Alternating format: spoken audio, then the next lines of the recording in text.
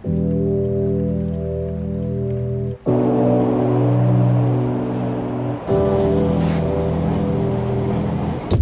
what is good? Welcome to the video. So this is my temporary studio for the day. Based on the views on the last video, nobody really cares about my studio or where I record these things, but if you watched that video, shout out to you. You know I got rid of my old home studio and now I'm building a new one and it's in the process of being completed. So we're out here today. But today we're doing a photography behind the scenes. It's a photography behind the scenes I'm very excited about because it shows the true progression of a night of photography and what really goes into getting an image that I'm happy with, that I want to post on social media, that I could eventually use for a book or a gallery or something like that. A real image that I'm proud of. It's not always an easy process, and today's video is going to show that and break it down. So yesterday I got out to shoot for about 2 hours and like 15 minutes, 2 hours and 20 minutes, and I started the shoot at a time of day where I'm not as good. I struggle a little bit at kind of like a sunset golden hour type time, and then the shoot rolled into when it actually got dark, which is a time of day I'm more comfortable with. And in today's video we have about 25 or 26 example photos where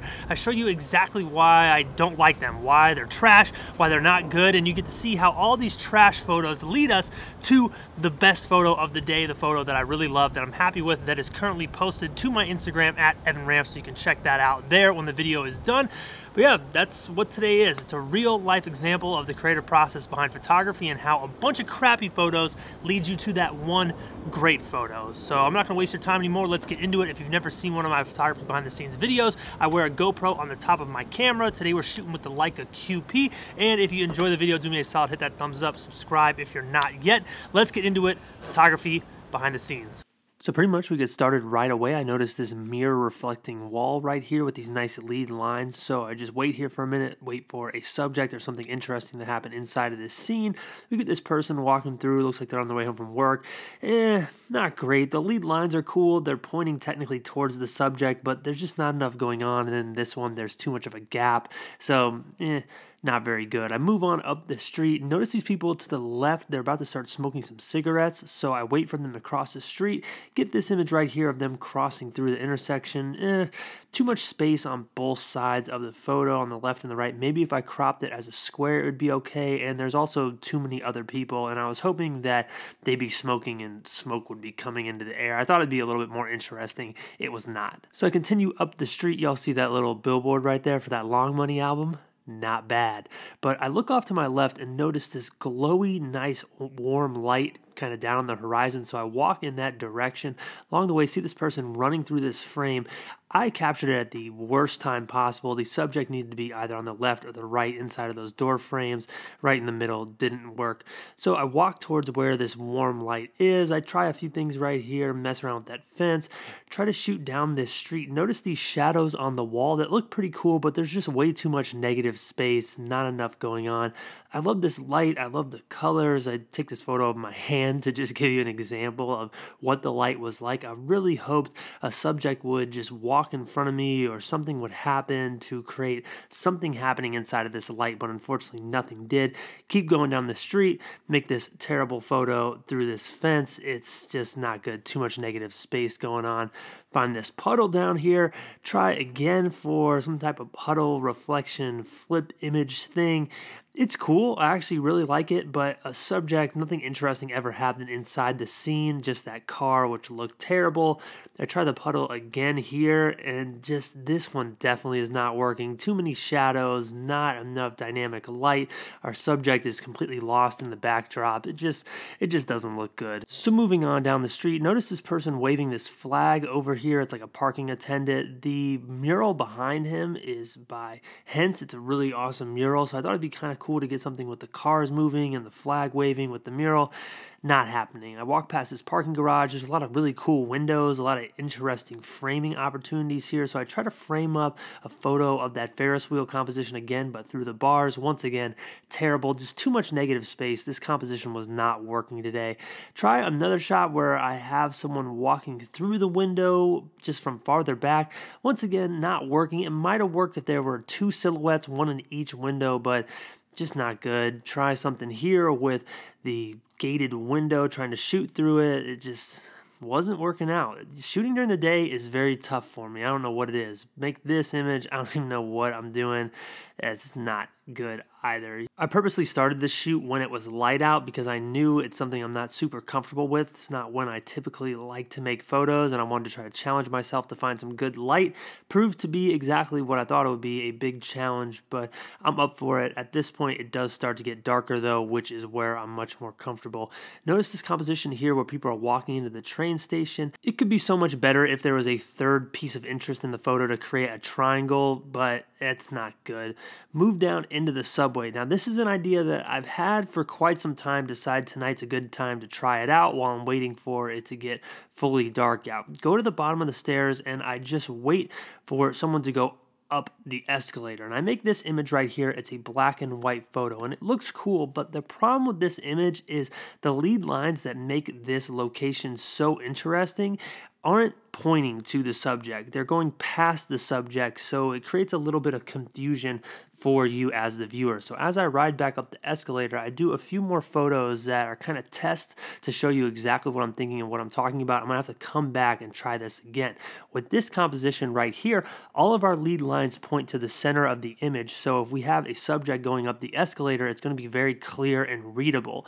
Same thing with this composition right here. The lights, all the lines point to a center apex point, making it a very readable, clean image. So I'm definitely gonna have to come back here and try to make this photo possible. I might cheat on this one and bring Chris with me and use him as like the silhouette at the top of the escalator just because it's definitely a time-consuming composition to say the least. So now that it's finally dark out, this is where I really feel the most comfortable and where I think I can make the best photos. So I move down the street, notice this person walking through our frame. They're kind of in a suit. They have a lot of action here. They're basically running across the street, but there's just not enough going on the left and right side of the image. There needs to be something more interesting here. Maybe if I had a set of photos of all business people in suits or something like that, this photo would work, but by itself, it's just a little bit too boring. So I move on down Peachtree Street. There's a lot of good light across the street, and I was hoping to silhouette some people or some cars or get some car motion. So I set my camera down on this ledge to try to do a long exposure. Doesn't work. Across the street, you can see these silhouettes in the light. That would have been cool. Across the street, I see this window that's lit up. I wait for someone to cross in front of it. The scooter in the bottom of the photo could have been removed, and I don't know, maybe I could have been a little bit closer. Because I did have a 28mm, it was pretty tough, especially being on the other side of the street. So I don't know. I kind of do wish I had something like a 50 or a zoom for a shot like this. I think it would have been a little bit more interesting. But we continue on down the street. I always love this light up ahead. The problem with it though, it's made by a Hooters sign. Not super interesting for a photo. You can see across the street, I had never seen Peachtree Center lit up like this before ever since they remodeled it. These like beams with light are crazy. I think they're lit up for breast cancer awareness. Had my camera set up for a long exposure, looked terrible. Have someone cross right here in front of the frame, another kind of business suit looking person. The composition is just way too messy though.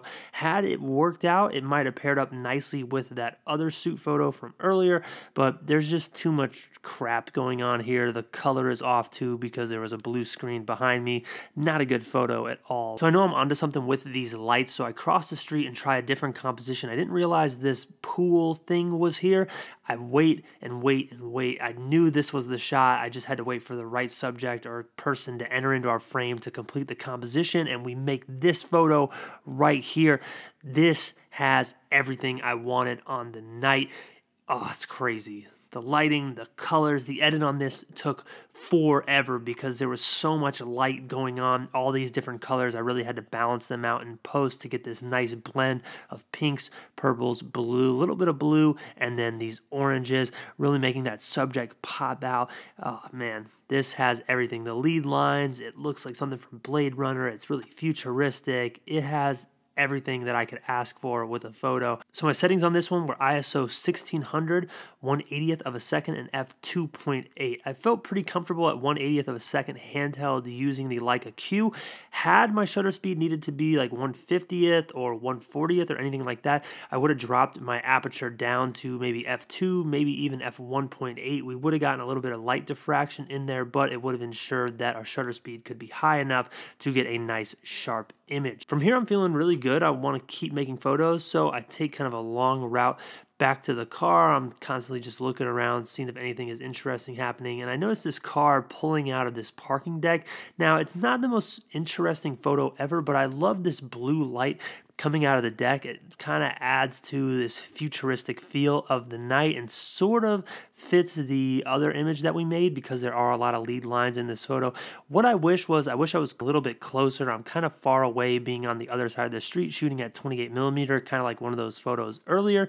So this one, I don't know, I might be able to crop it to really isolate the point of interest in the photo, but I think it would have been better had I been on the other side of the street. This is another location that we might have to come back to down the line. I got some ideas for this for sure. To close out the night, the last photo that I try to make is this one right here. We have this empty parking lot with this single light spotlight. We have a lead line from this like tunnel orange light thing here. Could have been cool, but I think if it was to have that mysterious movie cinema vibe that I saw in my head, the subject or person or car or whatever needs to be isolated in that light as opposed to right next to the parking meter thing like they are in this image. So definitely something here. It just didn't work right now. So that was the night. A lot of photos were made, probably about 300, 250 photos, and I really only left with one that I liked, that I was happy with, but that is the name of the game right there. That is why I love photography. I love this pursuit to make images that I'm proud of. And there we go. That is it for today's photography behind the scenes. Yo, this Leica QP might be my favorite camera that I've ever used in my life, but we'll talk about that in another video. I hope you can take everything in today's video and apply it to your own photography, use it as inspiration and also reassurance that sometimes the process isn't pretty. It takes a lot of bad photos to get to that one photo that you truly love and that you're happy with. But it felt great to get out there and make this video for y'all. So thank you very much for watching. If you enjoyed it, like I said, hit that thumbs up, subscribe for more photography videos. Y'all are the truth, and I will catch you next time.